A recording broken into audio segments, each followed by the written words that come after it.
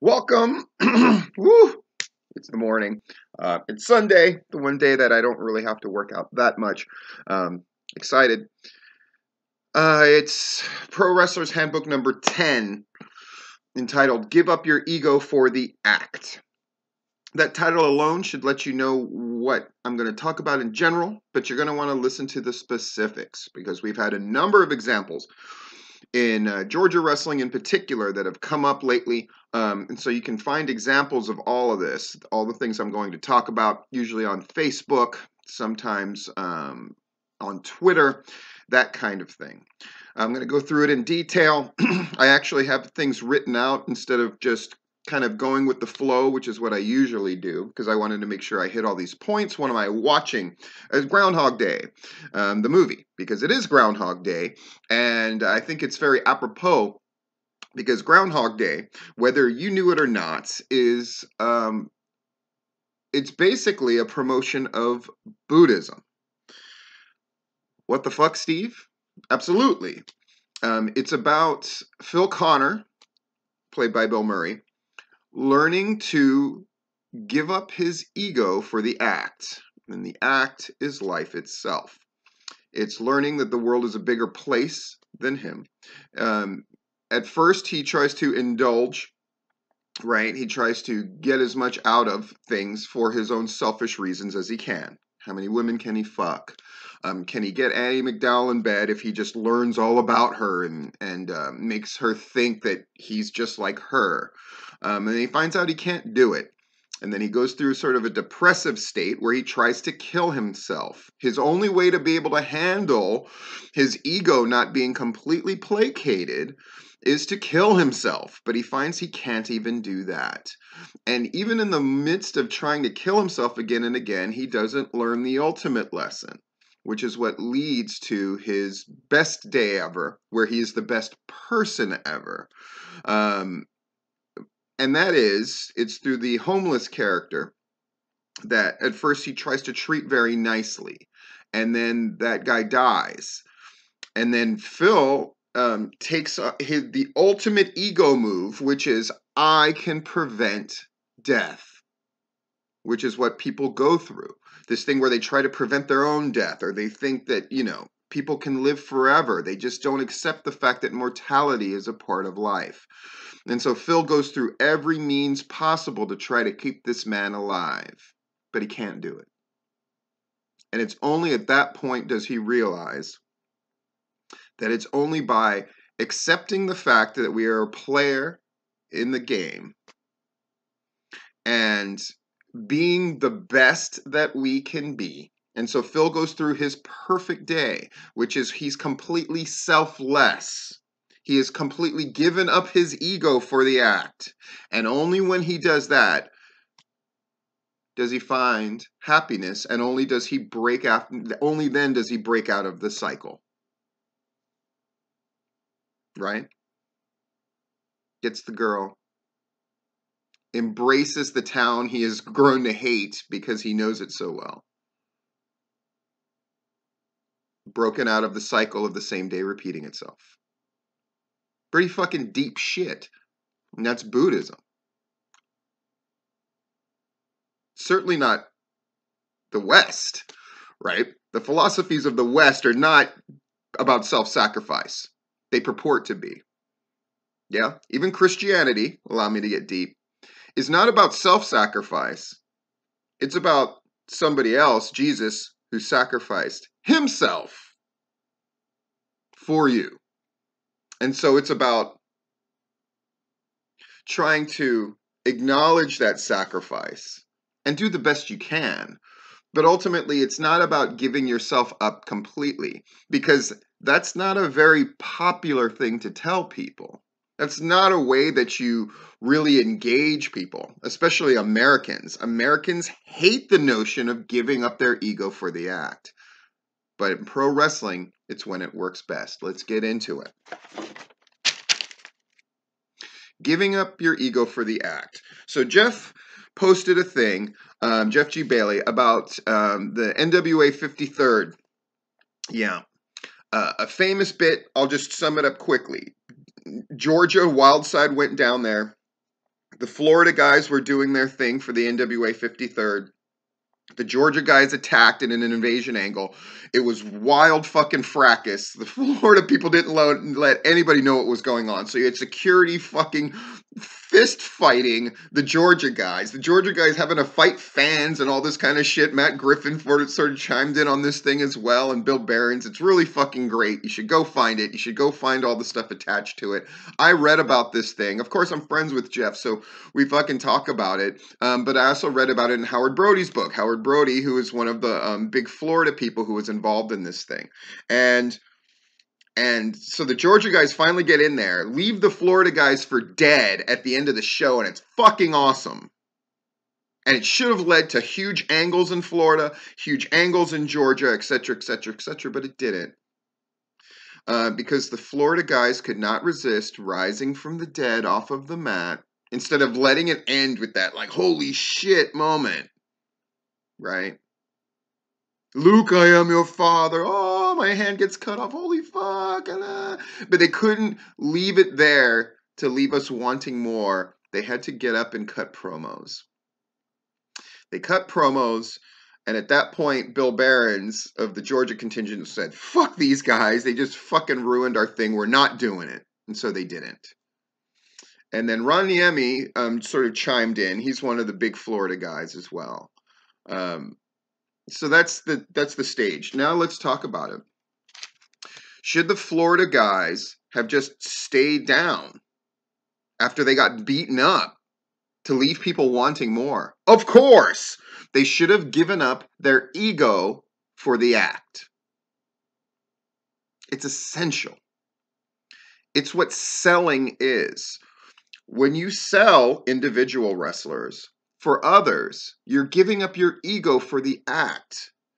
You're showing vulnerability to elevate the other person and to elevate your match. That's why selling is so important. Because it's showing vulnerability. Because it's creating a connection between you and your audience. Now, a lot of old school guys, you know, they rail against like, you guys go through these matches so fast and you don't sell enough and you have to slow down. I mean, these are all things that young wrestlers and all wrestlers have heard a million times before. And I think a mistake that old school guys make is they don't really explain why. And even if they explain why, it's just surface, right? Slow down so they can see what you're doing. The real reason to slow down is because you're trying to connect. Magicians, skilled magicians, can move very quickly, but the best ones explain what they're doing as they're going along because they want to engage you, right? It's not all about them. It's about the connection. Just in a small way, giving up your ego for the act. You know? So yeah, the Florida guys should have stayed dead. But let me go. Now here we go to the controversial part. If Bill had been able to give up his ego for the act, they could have engaged in one of the greatest angles in two states in history, and we would still be talking about it instead of Jeff having to bring it up and then engaging in a conversation for a while and then it fades away again. It would have been one of the all-time great things. But Bill, because everything didn't go perfectly his way and he got upset, scrapped a great thing. Now, he would defend it as, no, they scrapped it by fucking up. But nobody's perfect, right? Wrestlers expect promoters and bookers to be perfect. Bookers expect their promoters to be perfect and the wrestlers to be perfect and perfectly engage what they're supposed to do. And promoters often expect perfection from their bookers and the people who work for them. Folks, nobody's perfect. And part of that is giving up your own ego for the act and understanding that. Because you yourself are not perfect. Do you see how this give up your ego for the act can make everything better, everything smoother? Yeah. But it requires the loss of your own ego. Of course, as performers and as people involved in wrestling or in any activity, there is an ego involved. But the point is, for you to have the ability to see the bigger picture. It's bigger than just you. It's your match. It's your match in context with the card. It's your card in context with the promotion. It's your promotion in context of the scene in which you reside. It's your scene in which you reside in context of pro wrestling as a general thing. It's pro wrestling as a general thing as part of the entertainment world. Give up your ego for the act. Bill, and of course, I shouldn't have to preface this, but these are all my opinions. They're just the right ones, are they not? Bill, through his own ego, cut off all of those Georgia wrestlers and then all the Florida people from being able to engage in something that was bigger than all of them. Give up your ego for the act. Yep. Here's a great example. So Gunnar Miller has been ruffling feathers and doing his thing and wrestling once a month in Southern Honor. Sean Legacy is a guy who people have spoken very highly of. He should be up for Most Improved. He should even be up for Wrestler of the Year, and Sean Legacy is so great. I'll say this for fucking Sean Legacy. He should have been promoting the thing more. But he didn't promote his match more until he finally did, until Gunnar kind of goaded him into it, and then he did it. But you know what Sean Legacy did do? He lost to Gunnar Miller in less than 2 fucking minutes. And it was absolutely the right fucking thing to do. And now some dumb people were like, oh, no, but he's one of the highest rising stars. Sean Legacy, when push came to shove, gave up his ego for the act. Gunnar Miller's the one who's going to be a huge fucking star in Southern Honor, not Sean Legacy for now. So Sean Legacy, who people had said good things about, but I honestly could have given him a fuck about. Just another fucking, guy who looks pretty good on a wrestling poster. There's fucking a million of those in Georgia and everywhere. But that told me that guy gets it. And he's now on my personal radar, whatever that's worth. Because he gave up his ego for the act. So good for you, fucking Sean Legacy. Now we're going to talk about what that should mean for you later. Yeah? Part of being a pro wrestler, and it's part of the reason that you love being a pro wrestler or a public figure, is because you are a public figure. And that means sometimes you got to give up your ego for the act of pro wrestling. That means you have to monitor your behavior. That means, yes, you have to check yourself. It's one of the prices of being involved in a thing where you're asking other people to engage with it, give up their money and their resources to come see you do it, is you have to give up your ego for the act sometimes. Ask Jacob Ashworth if he wishes he could have given up his ego for the act just a little bit. Right? And now it looks like he's coming back to Southern Fried, and that's all well and good. Yeah. But I'm wondering if he's learned anything. And the number one thing that would help him more than anything else is to give up his ego for the act. Not just with these sort of public apologies that aren't really apologies and all this stuff, but if he's really willing to sacrifice. Now, there's a part of him that understands this, because when he was contacting all these different promoters, he would say, I'll job to whoever you want. I'll do whatever you want to do. But some of them got nervous. You know why? Because deep down, they sense that he's just grin-fucking them. You know what that term means? They use it in corporate America. These guys who green fuck you are guys that tell you whatever that you want to hear, but they don't really believe it inside. They're really good at appearing to be down for the company, but deep down they know that you're just selfish. We'll see if Jacob Ashworth has learned to not be selfish. It's very telling, too, that it's success that really shows you who a person is, and any flaws they have come right to the forefront, because people may have grin-fucked their way to the top, but once they get to the top, then you really get to see who's going to give up their ego for the act. Who's willing to job when it counts and when they're asked to do it. Or who immediately goes to, no, but I think it would hurt everything because I'm such a huge star. Give up your ego for the act. That's not to say that sometimes you can't make intellectual decisions and sometimes you aren't correct that you shouldn't job.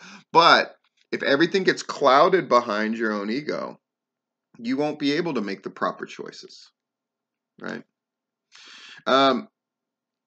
Ashton Starr put out a post that I thought was fucking fascinating, and a ton of wrestlers obviously heard his call and said hallelujah. And that was, what's up with these fucking promoters? They don't reward the loyal people to them. They pay them nothing, and then they bring in these outside names and pay them a ton of money, and they never show the proper respect. But what is Ashton really talking about fundamentally that really appealed to a lot of wrestlers? It's this. It's that promoters and bookers can't give up their ego for the act either. And it causes them to overlook the people that are toiling in obscurity, relative obscurity in their promotions. But there's also an interplay here where there are some wrestlers that are seriously overlooked. And then there are the ones that are like, shouldn't I just be fucking rewarded for being a reliable performer? And a lot of people are hearing this and applying it to their own jobs. Yeah, I'm just a fucking reliable dude and I see it at my fucking job as well. Where a lot of younger people are like, fuck, I fucking put in the time, I've been here X amount of years, and blah, blah, blah, blah, blah, blah, blah, blah, blah, same shit that wrestlers say about promotions and pro wrestling. And what I tell those young wrestlers, those young workers that I work with, is the same thing I'm going to tell you now, wrestling people. You gotta be fucking special. You gotta show, not tell.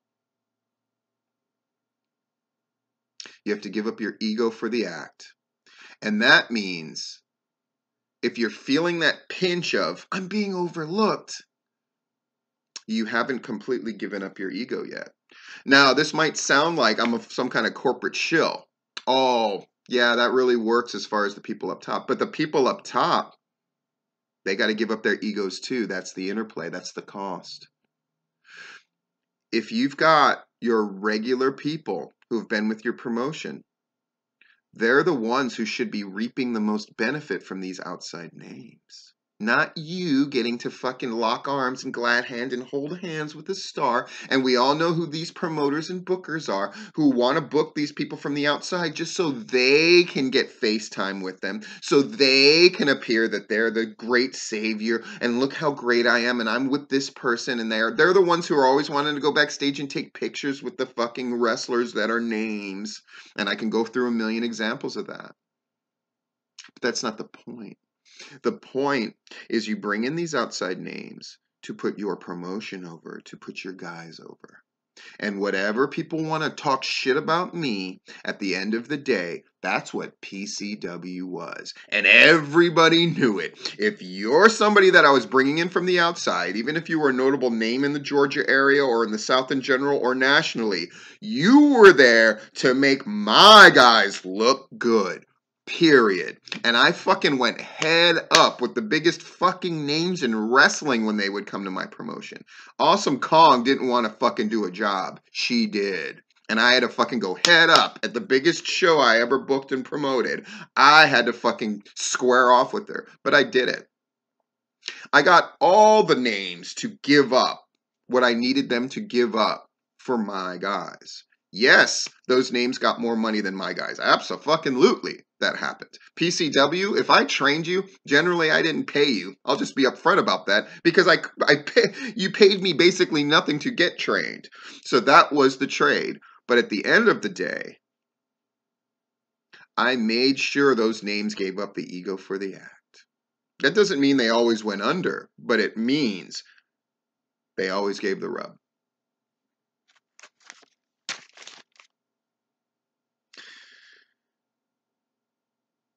So for Ashton Starr, that's a post worth reading. And it's a good lesson for wrestlers as well. That everything doesn't have to be a conflict. That you can leave peaceably. But maybe you can find a way to maneuver as well. This is all a fucking game. Figure out how to win. Expressing yourself publicly is fine, and I'm glad Ashton Starr did it. I think he's the right guy to do it.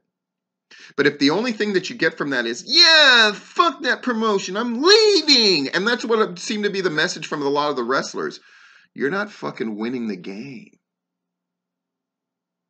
Figure it out. Give up your ego for the act. But understand that sometimes the act you're involved with isn't worth being isn't worth playing. And that's part of it too. But sometimes it's a matter of making your feelings known in a direct and forthright manner, like a fucking grown-up.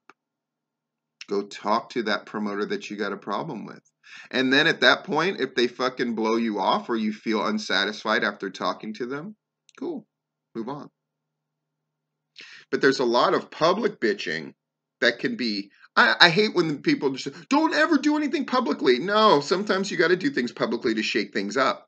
That's what I do. But there are also times, have you pursued every avenue that you can? Privately as well.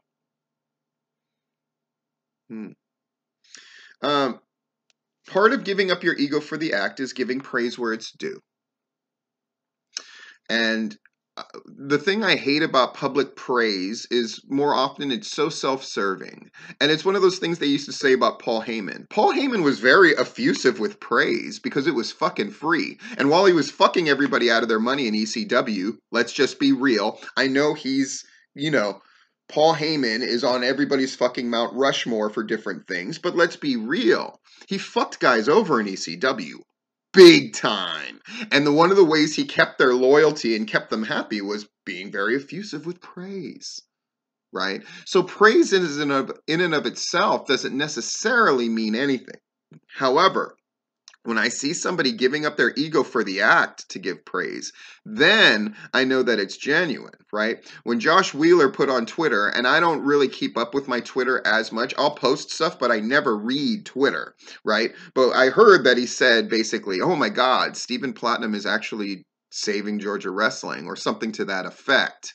That told me something. That's Josh learning to give up his ego for the act. And even when we interviewed him on Tipping Point, I could hear that there were elements. Now, I'm not just going to give this carte blanche statement of Josh Wheeler is perfect. On the contrary, there's still things that kind of make me go like, what the fuck? But he's beginning to give up his ego for the act a little more. Whining a little less, understanding a little more, reaching out privately to get outside viewpoints. All of these things are about giving up your ego for the act. Acknowledging that you perhaps don't know everything or that the perspectives of the people around you perhaps aren't 100% accurate and you need to get other ones. All of these things, which all of us should be doing, is about giving up the ego for the act. And I do appreciate the praise, Josh Wheeler. And I take it for what it is, which is it's not just me wrapping myself in the warm blanket of somebody who probably would have considered me an enemy, now having to acknowledge that I am indeed doing this for more than just the views, bro, but I actually do want to contribute. But as a call that I need to continue to serve. And so that's what I will do, and I will continue to improve. You've heard me acknowledge my mistakes. That's giving up my ego for the act, and I have to continue to do that, and I have to do even better with that. Once in a while, I do answer critics, and I can be very harsh about it, there's no doubt, but there's times where criticism is warranted, and I have to listen. And I'm lucky because I have a 12-year-old who fucking checks me all the time and tells me what I need to fix and what I need to do better, and I have learned, even as her father, to defer because she does know what the hell she's talking about. Ultimately, let's wrap this up. Giving up your ego for the act. Part of that is giving criticism where it's warranted and taking criticism in the proper spirit. And here's a great example that you can see right now on that post about the 53rd, I went in because Ron Niemi kind of came in there, and part of it is he was just joking, and I think that that's genuine. He sort of railed against Larry Goodman because Larry Goodman had posted a thing about how, like, yeah, they did a show the night before, and I didn't really care for the IPW hardcore show, and Ron Niemi sort of went in at Larry Goodman, and then Ace didn't get it, and Ace is always very serious. Yeah, because blah blah blah blah blah. And then Ron Niemi kind of made him look bad by going like, "Yeah, I'm just fucking joking with Larry. I've been fucking joking with him for 20 years." But then I went in and just went, "Yeah, that commented about Larry wasn't really warranted." And then I ripped into the fucking Florida people. Yeah, you guys getting up after you were left for dead is so fucking dumb. And Howard Brody even trying to take the side of the Florida people, even when he was doing it from your perspective, it still came across as fucking stupid. And you know what Ron Niemi did? Instead of continuing the fucking fight, he just went, "You're right. We should have been left for dead. Here's the reason we did it." And I always usually hate when people have you're right, but everybody hates the but, right? But when he went, yeah, this is the reason, because you have to understand the emotion. Like I haven't been in fucking wrestling and don't understand fucking emotion, but that's neither here nor there. I had to give up my ego for the act because that was my first response, but I had to go like, no, let's hear Ron out, and then he goes on to say, yeah, we should have fucking laid there for dead. We should have done it for the good of the angle. That's Ron giving up his fucking ego for the act and admitting, because he came in there all fire and bluster.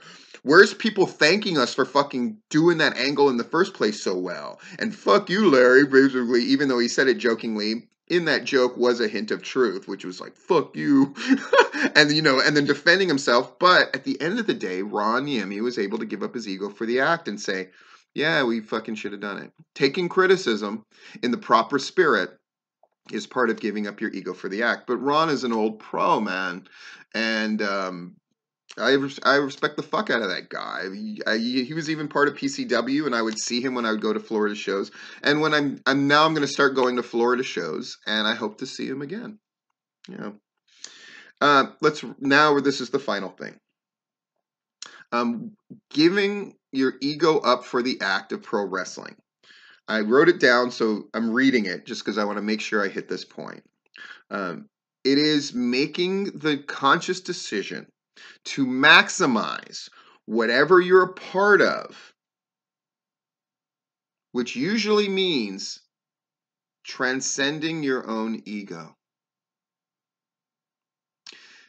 When push comes to shove, get out of your own fucking feelings and your own ego first when making decisions in a pro wrestling ring. Sell more. Go slower. Hit your time. Be a fucking good soldier. Job when it's warranted. And if you're going to job in the most effective way to get the other person over that you can.